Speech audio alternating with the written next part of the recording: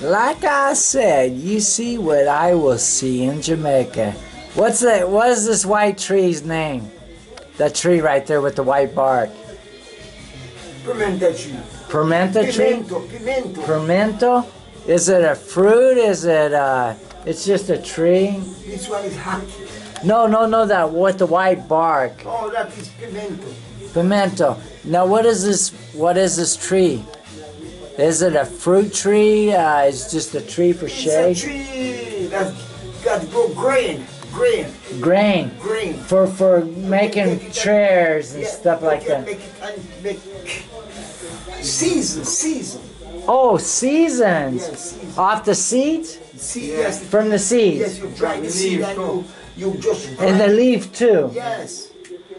Pimento. Oh, you know, I heard of that in the United States. They have pimenta. Yes, They sell that. It's a seasoning for food. Yeah, the leaf can turn perfume. Really? Yeah. Wow. Yes, you can get the highland turn perfume. What? I like the tree bark. That is weird. I've never seen a tree that white before. Yeah, that is true.